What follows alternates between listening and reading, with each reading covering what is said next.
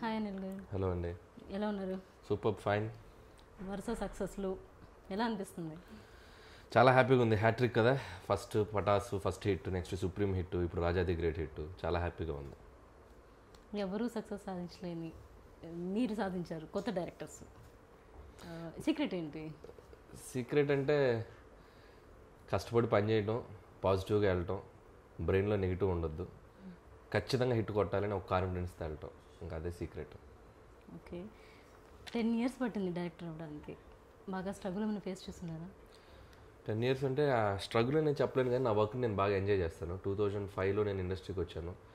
2005 to 2015 first cinema చేసే వరకు కూడా నాకు ఎక్కడ గ్యాప్ లేదు. ఎవరో ఒక డైరెక్టర్ దగ్గర ఎక్కడో చోట నేను వర్క్ చేస్తూనే ఎంతో కొంత నేర్చుకుంటూనే వచ్చాను. సో లెర్నింగ్ ప్రాసెస్ కాబట్టి నాకు ఏ రోజు దాన్ని స్ట్రగుల్గా ఫీల్ అవ్వలేదు. So I felt very happy.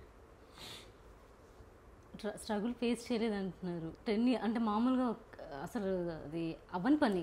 ఒక రైటర్గా ఉంటూ ఇండస్ట్రీలో ఒక్క రేంజ్కి వచ్చి ఇప్పుడు వరుస హిట్లతో సాధించడం అంటే అంత ఈజీ కాదు కదా. అంటే స్ట్రగుల్ అంటే తీసుకునే విధానం. స్ట్రగుల్ ఎవరికైనా ఉంటుంది లైఫ్లో, స్ట్రగుల్ లేదని నేను చెప్పను, కానీ బట్ స్ట్రగుల్ నేను పాజిటివ్గా తీసుకొని ముందుకెళ్ళాను. అంటే నన్ను అంటే మెంటల్గా ఇబ్బంది పెట్టిన ఇన్సిడెంట్స్ ఏమీ జరగలేదు.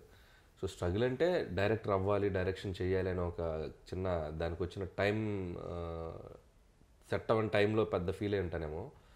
అంతేగాని దాన్ని స్ట్రగుల్ నేను ఎప్పుడు బాధగా తీసుకోవాలి. బాధగా తీసుకుంటే మేబీ డైరెక్టర్గా ఇంత పాజిటివ్గా ఉండేవాని కాదు. సో స్ట్రగుల్ని కూడా దాన్ని ఎంజాయ్ చేశాను నేను. స్ట్రగుల్ ఎంజాయ్ చేశారు. Very nice. రైటర్గా గుర్తింపు తెచ్చిపెట్టిన మూవీ? రైటర్గా నేను ఫస్ట్ ఫిల్మ్ అఫీషియల్గా నేను చేసింది శంఖం. బట్ దానికి ముందు శౌర్యం అనే సినిమా నేను గోస్ట్ రైటర్గా వర్క్ చేశాను. నేను ఆ సినిమాకి అసిస్టెంట్ డైరెక్టర్ ప్లస్ రైటర్గా చేశాను. శౌర్యంకి పర్సనల్గా నేను రాసిన ఫస్ట్ మూవీ అది. సో అది హ్యాపీ. ఆ తర్వాత అలా మొదలైందికి కొంచెం గోస్ట్ వర్క్ చేశాను, కొన్ని సీన్స్ రాశాను. సో ఆ తర్వాత కందిరీగకి నాకు మంచి బ్రేక్ వచ్చింది. కందిరీగకి full ఫ్లెడ్జ్డ్గా script side, dialogue side నాకు ఎక్కువ ఫ్రీడమ్ దొరికిన ఫిల్మ్ అది. సో ఆ సినిమాకి నాకు మోస్ట్ వర్క్ సైడ్ బాగా హ్యాపీ ఫీల్ అయిన సినిమా కందిరీగ. ఓకే, ఏమవ్వాలని వచ్చారు ఇండస్ట్రీకి? రైటరా, డైరెక్టరా? ఫస్ట్ ఆఫ్ ఆల్ నేను ఇండస్ట్రీకి వచ్చింది డైరెక్టర్ అవుదానే వచ్చాను. నా అంబిషన్ డైరెక్టర్. అందుకే నేను రైటర్గా వర్క్ చేస్తూ కూడా చాలా మూవీస్కి డైరెక్షన్ డిపార్ట్మెంట్ వర్క్ చేశాను. అంటే ఒక సంవత్సరం మొదలెడితే ఆ సినిమా సంవత్సరం ఒక సినిమాకే పనిచేసేవాడిని. యాక్చువల్గా రైటర్గా ఉన్న వాళ్ళు ఏంటంటే 4-5 సినిమాలు చేస్తారు రైటర్గా. బట్ నేను అలా కాకుండా ప్రతి సినిమాకి డైరెక్షన్ డిపార్ట్మెంట్ వర్క్ చేశాను. ఎందుకంటే నాకు డైరెక్టర్ అవ్వాలనేది అంబిషన్. సో అందుకని నాకు అది హెల్ప్ అయింది కూడా. ఒక 8 years నేను ఆ డిపార్ట్మెంట్లో వర్క్ చేయడం, ఈరోజు నేను డైరెక్టర్గా నేను నా కాన్ఫిడెంట్ లెవెల్ కానీ, క్లారిటీ వైజ్ కానీ ఎవ్రీథింగ్ అది బాగా హెల్ప్ అయింది. సో డైరెక్టర్ అవుదామని వచ్చాను, అనుకోకుండా రైటర్ని అయ్యాను. బట్ అది కూడా నాకు హెల్ప్ అయింది. ఓకే, బీటెక్ చేశానన్నారు మీరు. అసలు ఇండస్ట్రీపై ఇంట్రెస్ట్ ఎలా వచ్చింది? బీటెక్లో నేను ఇండస్ట్రీకి రావాలని కోరిక చిన్నప్పటి నుంచి ఉంది. యాక్చువల్గా మా బాబాయ్ అరుణ్ ప్రసాద్ గారని, ఆయన ఫిల్మ్ ఇండస్ట్రీలో డైరెక్టర్గా ఉండేవారు. తమ్ముడు సినిమాకి పవన్ కళ్యాణ్ గారి సినిమాకి డైరెక్షన్ చేశారు. సో ఆయన సినిమా ఫీల్డ్లో ఉండటం చిన్నప్పటి నుంచి నాకు కూడా మన వాళ్ళు ఫిల్మ్స్లో ఉన్నారనే ఒక ఇంట్రెస్ట్ ఎక్కువ ఉండింది. బట్ డైరెక్టర్ అవుదామని ఇంట్రెస్ట్ నాకు బీటెక్లో స్టార్ట్ అయింది.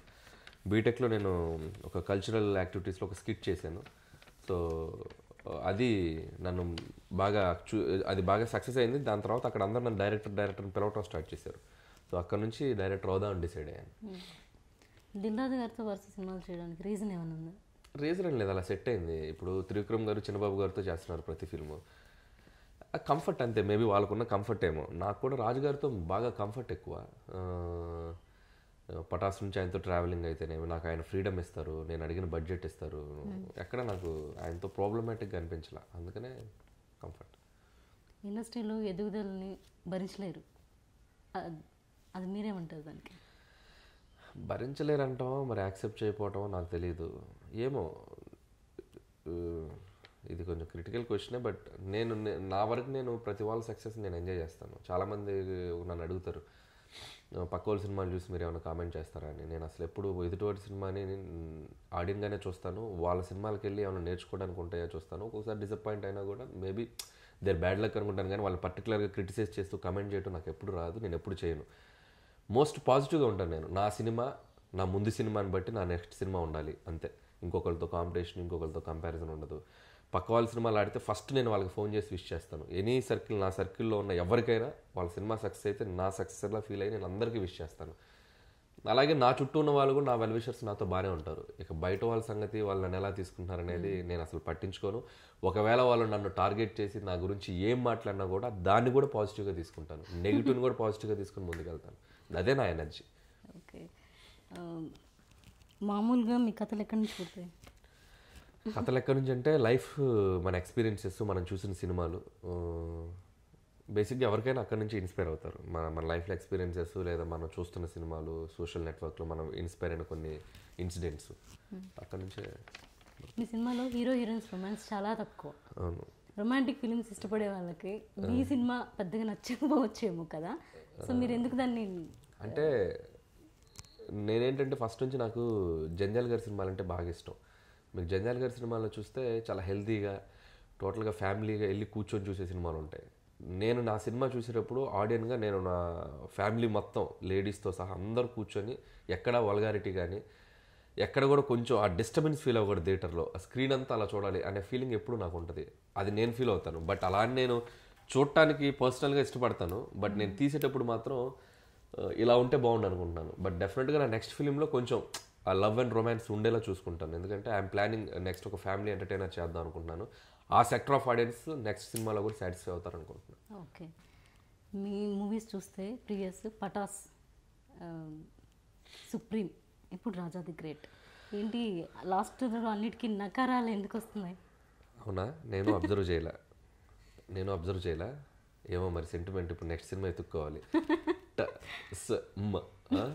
నెక్స్ట్ ఏమైనా వస్తుందేమో చూస్తా. రాజా ది గ్రేట్ మూవీలో రాశి కన్నా జస్ట్ బిట్, దానికి ఎలా ఒప్పించగలుగుతాను? ఒప్పించలేదు, చిన్న కామెడీ చేస్తే బాగుంటుందని అడిగాను నేను. తను ఏంటంటే సార్ మీ నెక్స్ట్ మూవీలో కూడా నేను చేస్తే బాగుంటుంది. తను నేను కలిసినప్పుడు జనరల్ మీటింగ్లో తను అడిగింది. అంటే సరే స్పెషల్ అపిరెన్స్ సరదాగా చేద్దు కానీ రాశి అన్నాను నేను. తనకు నేను ఫోన్ చేయడం తను చాలా హెల్తీగా యాక్సెప్ట్ చేసింది. చిన్న బిట్టే. నేను జనరల్గా మాట్లాడుకుంటూ ఉంటాను కదా. నేను అందరితో ఫ్రెండ్లీగా ఉంటాను. నేను నా కో ఆర్టిస్టులు, నాతో పనిచేసే టెక్నీషియన్, ఆర్టిస్ట్ ఎవరైనా పైనుంచి కిందకి అందరు నాతో ఫ్రెండ్లీగా ఉంటారు. నేను అందరితో షూటింగ్ స్పాట్లో కూడా నేను డైరెక్టర్లా కాకుండా వాళ్ళతో ఫ్రెండ్లీగా ఉంటాను. సో జనరల్గా మాట్లాడుతున్నప్పుడు నేను అడగటం జరిగింది. తను చాలా హ్యాపీగా వచ్చేసి వెళ్ళింది వితౌట్ ఎనీ ఇది ఇంకో ఆలోచన లేదు. జస్ట్ చిన్న బిట్ తను, జస్ట్ బిట్. ఓకే, మీ మూవీస్లో రొటీన్ రెగ్యులర్గా ఇప్పుడు అనిల్ రావిపూడి డైరెక్ట్ చేస్తున్నాడు అంటే ఒక మార్క్ అనేది పడిపోతుంది. అంటే కాస్టింగ్ విషయం, తర్వాత టెక్నికల్, ఎందుకు ఇలా తీసుకుంటున్నారు అంటే అనిల్ రావిపూడి అంటే okay Sai Kumar tick, Sai Karthik tick, తర్వాత రాజేంద్ర ప్రసాద్ గారు టిక్, ఇలా అనిపిస్తుంది. ఎందుకని అలా అంటే నాకు ఇష్టమైన ఆర్టిస్టులు, నాకు కంఫర్టబుల్ ఆర్టిస్టులు. జనరల్గా మీరు ఇది ఇప్పటి నుంచి వస్తుంది కాదు. మణిరత్నం గారి సినిమాల్లో ప్రకాష్ రాజ్ ఎన్ని సినిమాల్లో ఉన్నారు, రాంగాపురం సినిమాల్లో రిపీటెడ్ ఆర్టిస్టులు చాలామంది ఉంటారు. రాజమౌళి గారి సినిమాలో మీరు చూస్తే మొదటి నుంచి ఎండు వరకు ఒక ఆర్టిస్ట్ ఛత్రపతి శేఖర్ అనే అతను ఎన్ని సినిమాల్లో లేరు. అంటే ఫ్యామిలీ ఆర్టిస్టులు. రాజీవ్ కనకాల, మీరు రాజమౌళి గారి సినిమాలు చూస్తే రాజీవ్ కనకాల ఎన్ని సినిమాల్లో ఫెమిలియర్గా యాక్ట్ చేయలేదు. రాఘవేంద్ర గారి సినిమాలో చూస్తే రావుగోపాలరావు సత్యనారాయణ కాంబినేషన్ ఎన్ని సినిమాల్లో వర్కౌట్ కాలేదు. దానికి మనం రిపీట్ రొటీన్ అనడం కంటే కూడా వాళ్ళ ఆర్టిస్టులతో ఆ డైరెక్టర్కి ఉన్న కంఫర్ట్ లెవెల్లో వాళ్ళతో పనిచేస్తే వాళ్ళ ఎక్స్పీరియన్స్, వాళ్ళతో ఉండే టైమింగ్ మేబీ నాకు నచ్చిండొచ్చు. అదీగాక నేను ఒకరికి స్టిక్ అయితే నేను వాళ్ళతో అటాచ్ అయిపోతాను. సో నా ఆర్టిస్టులు నా సినిమాలో ఉండాలి నాకు స్వార్థం ఉంటుంది. అంతేగాని టెక్నీషియన్స్, ఇప్పుడు నాకు సేమ్ టెక్నీషియన్స్ నాకు 100% ఎఫర్ట్ ఇస్తున్నప్పుడు ఇంకా నేను వేరే టెక్నీషియన్స్కి ఎందుకు వెళ్తాను? నా ఎడిటర్స్, మ్యూజిక్ డైరెక్టర్, నా స్క్రిప్ట్ డిపార్ట్మెంట్ ఎవరైనా కూడా ఫర్దర్గా కూడా అంత వెళ్తున్నాను. అంటే చూస్తాం ట్రావెల్ అయినంత కాలం. ఇప్పుడు నా కంఫర్ట్ లెవెల్లో సినిమా ఉన్నంత కాలం నా టీంతో వెళ్తాను. ఒక్కొక్కసారి కొంచెం పై స్టేజ్కి వెళ్ళినప్పుడు కొన్ని కుదరకపోవచ్చు. అప్పుడు యూ హ్యావ్ టు థింక్, అప్పుడు దానికి తగ్గట్టు వెళ్ళటమే. పటాస్ సబ్జెక్ట్ని 3 years పట్టుకొని తిరిగారు. ఇప్పుడు రాజా ది గ్రేట్లు ఆ సబ్జెక్టు చేస్తున్నప్పుడు కొంచెం రిజెక్ట్లు ఎక్కువయ్యాయి. సో మీకు డిస్టర్బెన్స్ అనిపించలేదు? రిజెక్ట్ అంటే నేను అసలు డిస్టర్బెన్స్ ఫీల్ అవ్వలేదు. నేను ఒక కంప్లీట్ కథ స్టార్ట్ టు ఎండ్ చెప్తే రిజెక్ట్ అయితే నేను ఫీల్ అవుతాను. బట్ నేను రామ్కి చెప్పినప్పుడు కథ విషయంలో రిజెక్ట్ కాదు.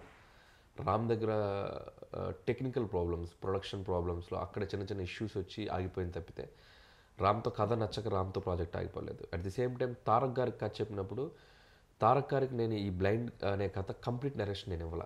అది నేను రవితేజ గారికి చెప్పిన కథ నేను తారక్ గారికి చెప్పాల. తారక్ గారికి చెప్పిన కథ నేను రామ్కి చెప్పిన వెర్షన్ చెప్పాను. సో ఆబ్వియస్గా నేను చెప్పిన వెర్షన్ 1/2 hour to 40 minutes, ఒక 40 నిమిషాల కథ విని జడ్జిమెంట్ తీసుకోమని మనం అడగటం తప్పు. జడ్జిమెంట్ తీసుకోక రిజెక్ట్ చేశారని తారక్ గారు రిజెక్ట్ చేశారనే ఇది దాని మీద వేయటం కూడా కరెక్ట్ కాదు. కథ మీద జడ్జిమెంట్ తీసుకునేంత కథ నేనే చెప్పలేదు. అప్పుడు ఆయన సినిమా ఎలా చేస్తారు? ఆ తర్వాత ఇంకో కథ చెప్పన్నారు. ఇంకో కథ నేను ఆర్మీ బ్యాక్డ్రాప్లో ఒక కథ చెప్పాను. ఆయనకు ఐడియా నచ్చింది. Same problem. నేను ఒక 40 మినిట్సే చేయగలిగాను, ఎందుకంటే నాకున్న టైం ఫ్యాక్టర్లో నేను 2 గంటల కథ నేను చెప్పలేకపోయాను. సో అప్పుడు అదే ప్రాబ్లం. ఆయన సినిమా ఇమీడియట్గా స్టార్ట్ అవ్వాలి. అప్పటికి 3 months జనతా గ్యారేజ్ రిలీజ్ తర్వాత. సో అప్పటికి ఆయనకి ఫుల్ బౌండెడ్ కథ ఏది ఉందో దానికే వెళ్ళగలరు. సో అప్పుడు బాబీ చెప్పడం జరిగింది, పాయింట్ ఎగ్జైటెడ్గా ఉంది. సో దాన్ని నేను ఎప్పుడు ఇదిగా తీసుకోను. నాకంటే బెటర్ పాయింట్ వాళ్ళు చెప్పినప్పుడు, బెటర్ పాయింట్ అంటే బెటర్ వెర్షన్, కంప్లీట్ వెర్షన్. నేను కంప్లీట్ వెర్షన్ చెప్పలేదు. నాకు ఎటువంటి రిగ్రెట్ లేదు. తారక్ గారు రిజెక్ట్ చేశారనే దానికంటే కంటే సెట్ అవ్వలేదు. సో మేబీ ఆయన ఎప్పుడైనా కూడా నాకు కథ వినటానికి ఆయన సిగ్నల్ ఇస్తే నేను ఎనీ టైం వెళ్ళి ఈసారి కంప్లీట్గా చెప్తాను ఆయనకి. I'm ready to do with him. చేయాలని కోరుకుంటున్నాను. Thank you.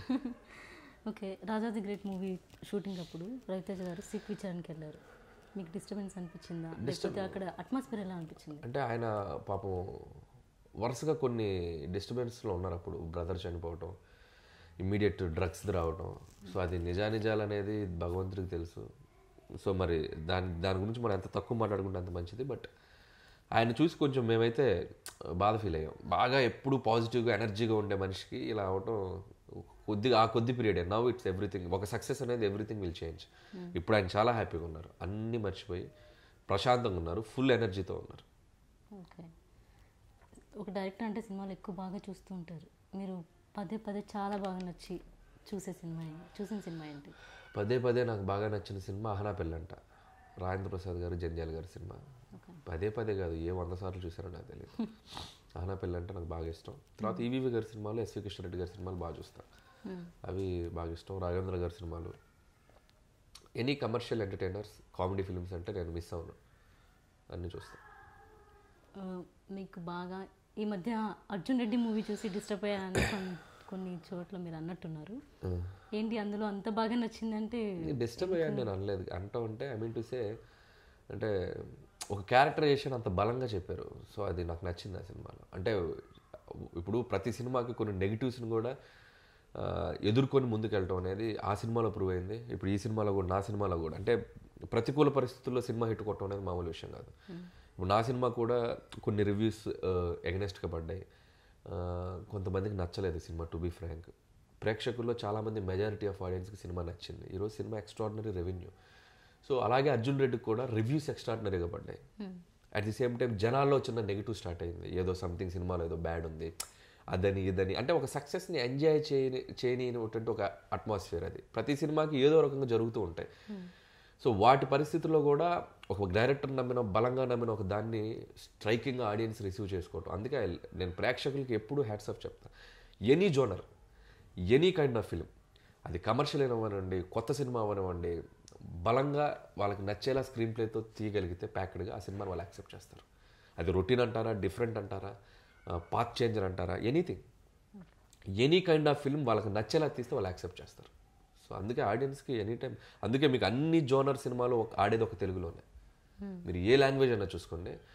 చాలామంది అంటారు తెలుగు ఆడియన్స్ కమర్షియల్ సినిమాలు చూస్తారు, డిఫరెంట్ సినిమాలు ఎందుకు చూడట్లేదు? శంకరాభరణం బ్లాక్ బస్టర్ అయింది మన దగ్గరే, అడవిరాముడు బ్లాక్ బస్టర్ అయింది మన దగ్గరే. So I respect Telugu audience. All genres సినిమాలు చూడగల ఏకైక ప్రేక్షకులు తెలుగు ప్రేక్షకులు. అందుకే అన్ని రకాల సినిమాలు మనం చూస్తున్నాం, అన్ని రకాల సినిమాలు మనకు వస్తున్నాయి. ఓకే, ఈ మూవీకి, రాజాది గ్రేట్ మూవీకి బెస్ట్ కాంప్లిమెంట్ అంటే నాకు ప్రేక్షకుల నుంచి 100 ఫోన్ కాల్స్ వచ్చినాయి. మీడియా మిత్రులు చాలామంది ఫోన్ చేశారు, నాకు పర్సనల్గా కాల్ చేసి విష్ చేశారు. అలాగే సినిమా ఇండస్ట్రీలో నాకు పర్సనల్గా ఫోన్ కాల్ చేసింది సుకుమార్ గారు చేశారు. కె రాఘవేంద్ర గారు పిలిచి నన్ను ఒక 1/2 hour మాట్లాడారు. క్రియేటివిటీ బాగా చూపించగల సుకుమార్ గారు, కమర్షియల్కి బాద్షా కె రాఘవేంద్ర గారు, వీళ్ళిద్దరు అప్రిషియేషన్ నేను లైఫ్లో మర్చిపోలేను. సో అలాగే ప్రేక్షకులు నన్ను, అంటే డైరెక్టర్గా ఈ సినిమాలో ఒక బ్లైండ్ కాన్సెప్ట్ని తీసుకొని త్రూఅవుట్ ఫిల్మ్ ఎంగేజింగ్గా తీయటం అనేది అంత ఈజీ కాదు. రవితేజ గారి ఎనర్జీ లెవెల్స్ని మిస్ కాకుండా తీయటం అంత ఈజీ కాదని చెప్పి ప్రతి ఒక్కరు అదే అన్నారు. ముఖ్యంగా రవితేజ ఫ్యాన్స్ అయితే ఎక్కడెక్కడి నుంచో ఫోన్ నెంబర్లు పట్టుకొని మరీ ఫోన్లు చేస్తున్నారు. So I felt very happy. 2 years తర్వాత ఆయన కమ్బ్యాక్ ఫిల్మ్, అది నా ద్వారా ఈరోజు ఇంత రెవెన్యూ, ఇంత రేంజ్ సినిమా అవటం చాలా హ్యాపీగా ఉంది. తారక్ గారు చూసారా? రాము, తారక్ వాళ్ళు నాకు తెలియదు. మేబీ రామ్ నాకు మెసేజ్ పెట్టాడు. రామ్ నాకు 2వ రోజే మెసేజ్ పెట్టాడు, చాలా బాగుంది, వెరీ గుడ్ అని. తారక్ గారు నాకు తెలియదు, మేబీ చూసారో లేదో. ఆయన అవుట్ ఆఫ్ స్టేషన్ ఏమైనా వచ్చి ఉంటారో నాకు తెలియదు. అంటే ఈ స్టోరీ అనుకున్నప్పుడు రామ్కు అనుకుని అంటే మేబీ ఏదో ఇంకో హీరో అనుకున్నప్పుడు స్టోరీ ప్రిపేర్ చేసుకున్నాను. రవితేజ దగ్గరకు వచ్చేటప్పటికి కొంచెం ఎనర్జీ లెవెల్ పెంచాలి అంటే ఆయన ఏమైనా ఇన్వాల్వ్ అయ్యాడు స్టోరీలో? అసలు లేదు, అసలు ఇన్వాల్వ్మెంట్ అనేది రవితేజ గారు ఎప్పుడు అవ్వరు. డైరెక్టర్ నమ్మి చేస్తారు. అందుకే మీకు హిట్ ఎంత బలంగా ఉంటుందో ఒక్కొక్కసారి ఫ్లాప్ కూడా రవితేజ గారికి అంత బలంగా ఉంటుంది. ఆయనకు తెలుసు. ఆయన నమ్మి చేసి డైరెక్టర్కి వదిలేస్తారు. ఇంటర్ఫీర్ అయిపోయి దానికి గెలకరు. సో అంత ఫ్రీడమ్ ఇస్తారు డైరెక్టర్కి ఆయన. ఈ సినిమా ఎనర్జీ లెవెల్స్ పెంచడం అనేది ఆయనే నాకేం చెప్పలా. రవితేజ అనగానే ఆటోమేటిక్గా ఇన్బిల్ట్ మనకే ఒకటి జనరేట్ అవుద్ది. ఆయన ఎనర్జీ లెవెల్స్ మ్యాచ్ చేసే స్క్రిప్ట్ మనం చేయాలి. సో అది నేను బలంగా నమ్మి చేశాను. అదిగాక లవ్ స్టోరీ ఉన్న కథని నేను మార్చుకున్నాను. ఇంతకుముందు ఫస్ట్ లవ్ స్టోరీ రామ్ అనుకున్నప్పుడు, అందుకే తారక్ గారికి కూడా కథ లవ్ స్టోరీ అవటం అనేది మేబీ ఆయన యాక్సెప్ట్ చేసి ఉండకపోవచ్చు. ఇప్పుడు ఈ వెర్షన్ లవ్ స్టోరీ కాదు, ఇట్స్ ఒక బ్లైండ్ అనే కథలోంచి స్టార్ట్ అయిన పాయింట్ అది. సో తను ఒక అమ్మాయిని సేవ్ చేయాలి, ఆబ్వియస్గా ఏ మాస్ హీరోకైనా సెట్ అవుతుంది. సో రవితేజ గారికి వచ్చాక మారిన కథ డెఫినెట్గా ఈరోజు అది పే చేసింది. ఎంటర్టైన్మెంట్ కానీ, క్యారెక్టరేషన్, రాధిక గారు రవితేజ గారి మధ్య బాండింగ్, ఇవన్నీ చాలా చేంజెస్ వచ్చినాయి తర్వాత.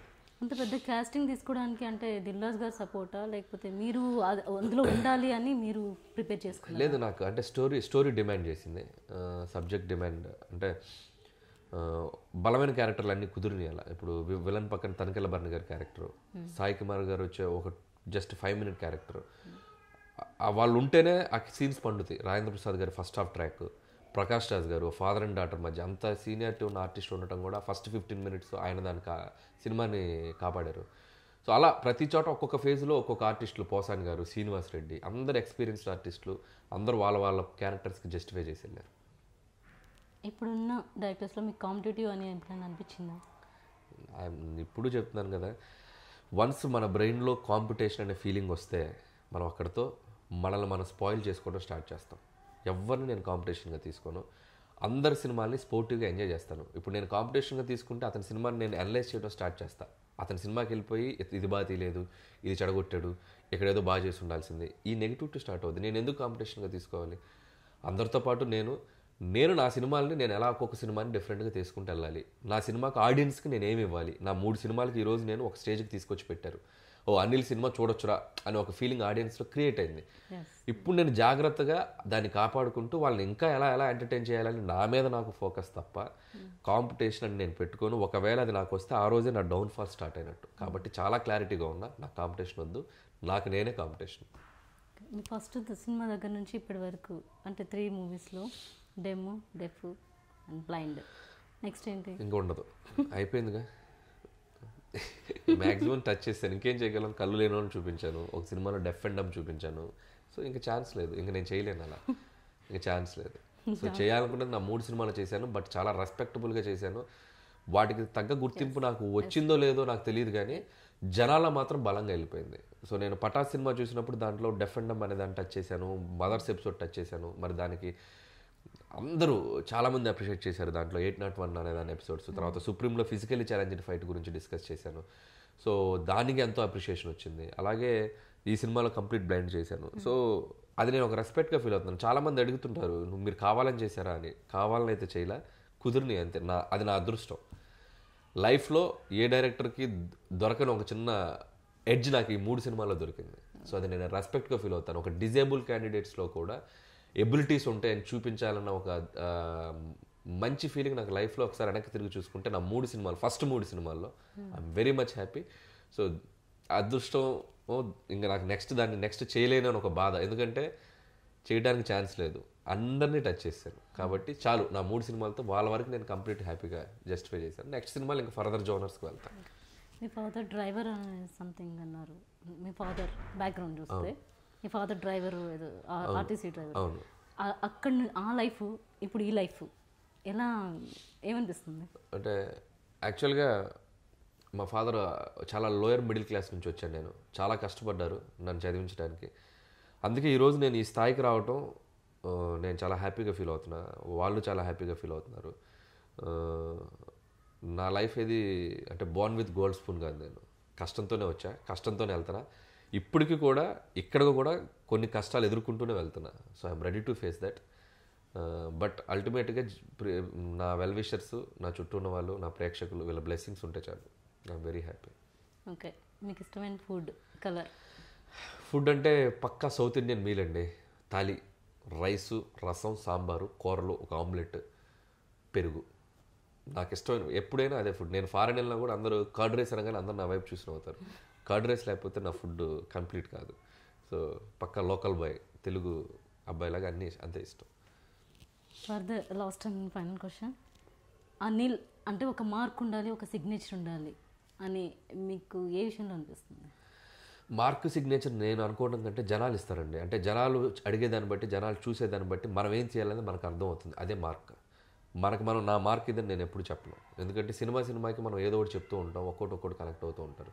సో జనాల నుంచి వచ్చిన ఫీడ్బ్యాక్, నా పక్కన నా ఫ్రెండ్స్ నుంచి వచ్చిన ఫీడ్బ్యాక్ ఏదైతే ఉందో, అనిల్ ఎంటర్టైన్మెంట్ మాస్ ఎలిమెంట్స్ బాగా డీల్ చేయగలడు. ఇంకోటి కూడా అడుగుతారు చాలామంది, ఎందుకు అనిల్ వేరే జోనర్స్లో కొత్త అటెంప్ట్ చేయగలరు అంటే, నేను ఇప్పుడు బ్లైండ్ అటెంప్ట్ కొత్తదే చేశా. ఇప్పుడు ఇదే బ్లైండ్ అటెంప్ట్ని నేను మాస్ ఎలిమెంట్స్ లేకుండా జస్ట్ తీసుంటే ఈ సినిమా ఈ రెవెన్యూ ఇంత రేంజ్కి వెళ్ళుండేది కాదేమో. అప్పుడు ఇంకొక కమెంట్స్ వచ్చాయి, అనిల్ మాస్ మిస్ అయిపోయాడు, అనిల్ తన స్ట్రెంత్ మిస్ అయిపోయాడు అని ఉండేవాళ్ళు.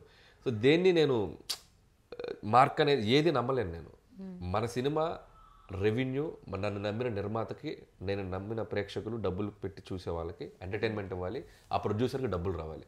ఆ నిర్మాతకి డబ్బులు వచ్చినాయి అంటే నేను సక్సెస్ అయినట్టు. అదే నా మార్క్. నా నిర్మాత నష్టపోయిన రోజు నేను డైరెక్టర్గా ఫెయిల్ అయినట్టు. అప్పుడుతో నా మార్క్ పోయినట్టు. That's it. నెక్స్ట్ ప్రాజెక్ట్స్ నేను చాలా ఎగ్జైటింగ్గా ఉన్నాను. బట్ ఈసారి పక్కా మంచి ఫ్యామిలీ ఎంటర్టైనర్ చేద్దాం అనుకుంటున్నాను. మిమ్మల్ని ఇంకా ఎక్కువ నవ్విస్తా, అదైతే చెప్పగలను. Okay, thank you. కంగ్రాట్స్. మా కోసం మీ టైం స్పెండ్ చేస్తున్నందుకు thank you so much. Surya website ప్రేక్షకులకు నా బెస్ట్ విషెస్. సూర్య వెబ్సైట్ని సబ్స్క్రైబ్ చేయండి.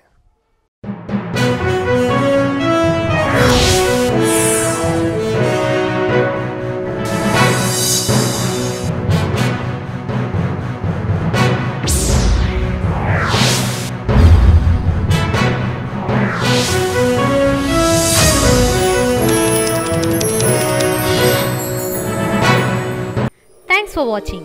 Please like, share and subscribe for more.